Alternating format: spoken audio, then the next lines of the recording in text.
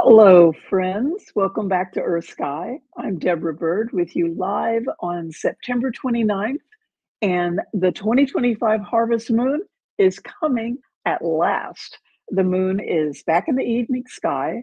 It's waxing larger each day, and the harvest moon or full moon closest to the September equinox will fall 1 week from today on the night of October 6th, 7. It's a bit late this year. The harvest moon usually comes in September, but this year's harvest moon will make up for it by being bigger and brighter than usual. And that's because the 2025 harvest moon is also a supermoon. More about that coming up. But first, I want to mention that most of the images you're about to see are from our own wonderful Earth Sky community. We'd love to see your moon image too at this link. The moon is in a great place to observe this week. And now, a big welcome to my friend Marcy Curran, who's going to tell us about tonight's waxing moon. That's the September 29th waxing moon, which is in a very special place. Hi, hey, everyone. Marcy. How are you today? Good. How's it going? Good. We've got Awesome. some exciting moon action going on tonight. It's going to be smack in the middle of the teapot of Sagittarius. And you can see that looks like a earthly teapot. Pretty easy to pick out. And what's even more special is the spout of the teapot is pointing towards where the center of our Milky Way galaxy is located.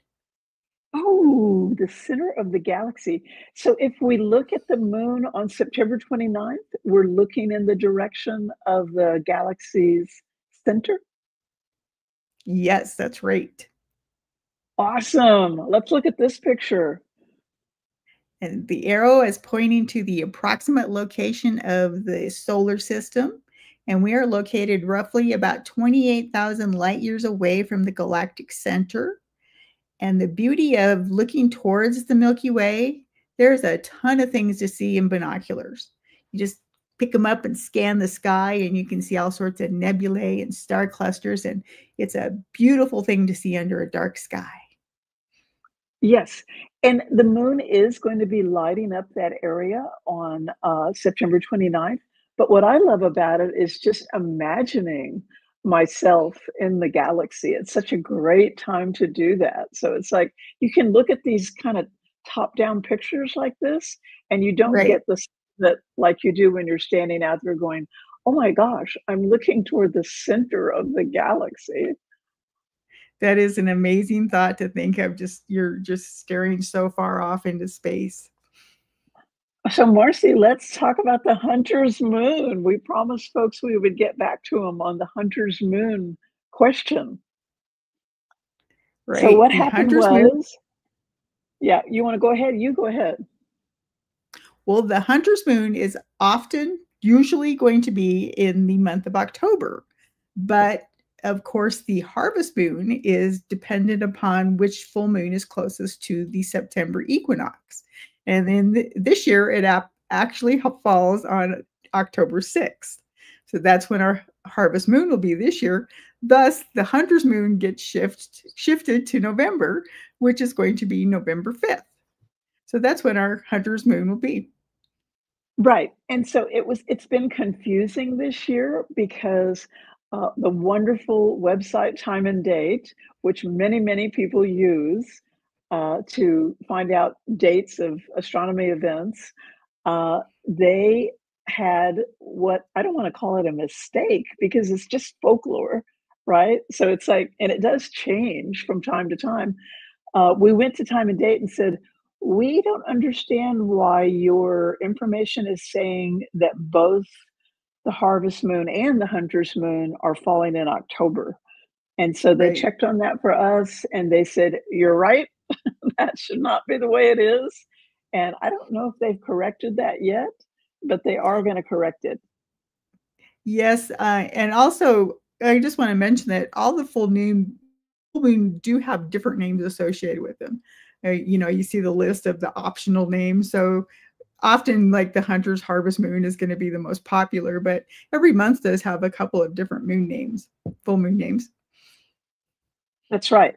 And so that, you know, let's say the rule again. So the rule is that the harvest moon is the full moon closest to the September equinox, not necessarily before or after, but just whichever moon is closest to.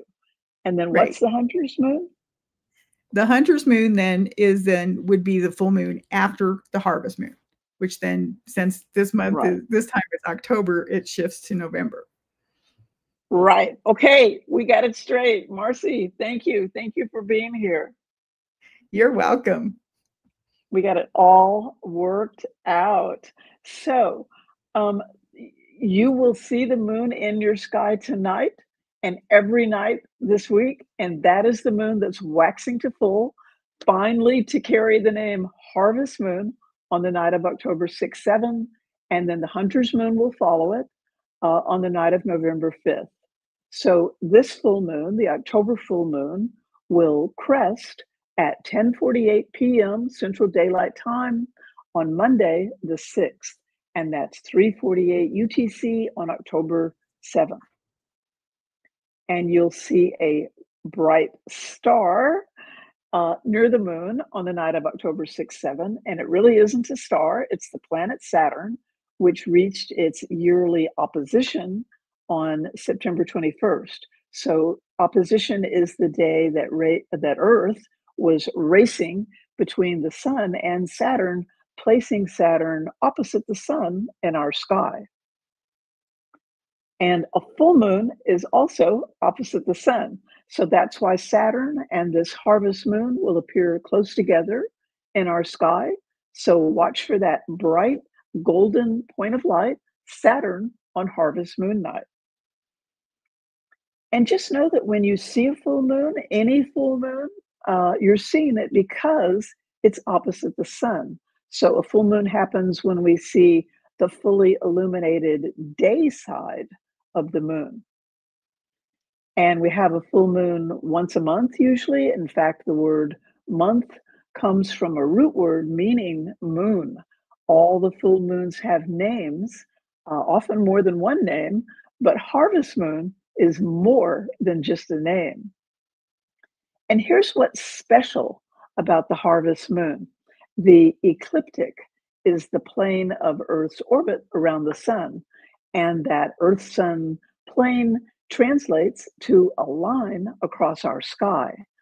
The ecliptic is the path that the sun takes day after day and year after year as it crosses our sky. And the moon and planets also travel the same path because the major worlds in our solar system orbit on nearly the same plane as the Earth. And so, you know how the sun travels high across the sky in summer, but low in winter? So, you probably already have an intuitive sense that the angle of the ecliptic with your horizon can change. Every autumn, just after sunset, the ecliptic makes its narrowest angle with your horizon, and that fact causes a full or nearly full moon in autumn to rise close to the time of sunset for several nights in a row. On average, the moon rises about 50 minutes later from one night to the next, but around the harvest moon, it rises only about 20 to 25 minutes later. So during the autumn months, there's no long stretch of darkness between sunset and moonrise around the time of the full harvest moon. And in past centuries, before there were tractor lights, farmers relied on the bright moonlight just after sunset to help bring in the crops. And that's how the harvest moon got its name. But even today, some say that the harvest moon is bigger or yellower or brighter than other full moons. And in most years, that's not true. In most years, harvest moons are just ordinary full moons that rise close to the time of sunset for several evenings in a row. So maybe we just think that harvest moons are bigger and more colorful because we're more likely to see them, near the horizon after sunset. This beautiful shot of a full harvest moon is from Kent Kirkley in Dallas. Thank you, Kent. And notice that the moon here looks extra big. The large size of all full moons near the horizon is a trick of the eye called the moon illusion. It happens with any full moon. There is a link in the post description to more about the moon illusion. And what about the color of the harvest moon? This harvest moon, captured by our friend Mike Cohia in Rhode Island, looks red. But all full moons look reddish when you see them near the horizon. When you see any sky object near a horizon, you're looking through more atmosphere than when the object is overhead. The atmosphere is what causes the red color. But all that said, this harvest moon is special, and that's because it's a supermoon that comes closest to Earth just 34 hours after the crest of the full moon on October 6 7. And because it's closer, a supermoon is bigger than an ordinary full moon. Photographers often show comparisons, like this one from our friend Peter Lowenstein in Zimbabwe. He is contrasting the year's biggest and smallest moons. Thank you, Peter. But your eye probably can't detect the extra large size of a supermoon. And on the other hand, supermoons are brighter than average full moons. So I remember walking down my stairs in the middle of the night long ago on the night of a supermoon and looking out the window and being just blown away by how much the bright moonlight was illuminating the backyard. And I live in a city. So although you probably can't spot the large size of the October 6 7 full super harvest moon in your sky, you can notice its extra brightness if you take a moment to look. And what's more, whether or not you notice the size or the brightness of the super harvest moon on October 6 7, Earth's oceans will feel this extra close moon's extra pull. So people who live on the coast will see especially high tides, sometimes called king tides or supermoon tides, in the day or so following this full moon. And what else can I tell you about this 2025 harvest moon? The sky above us is so orderly in so many ways. And an October full moon might lie in front of Aries the ram. That'll be the case in 2026. Or it can also lie in front of Pisces the fish, as it will this year. You probably won't see the faint stars of Pisces in the moon's glare on October 6 7, but it's fun to know they're there. And now for the Southern Hemisphere, full moon is a whole Earth event. We all see the same moon, but just as winter and summer come at opposite times of the year for the Northern and Southern Hemispheres, so does the harvest moon. In the Southern Hemisphere now, there's a particularly long time between moon rises around the time of this October full moon. And their harvest moon happens in March or early April near the southern autumn equinox.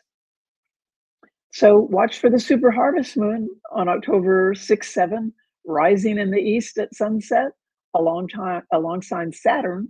And then watch again the next night and the next, and you'll find the moon coming up not long after sunset, almost as if October is a month with several full moons. One Earth, one sky, Earth sky.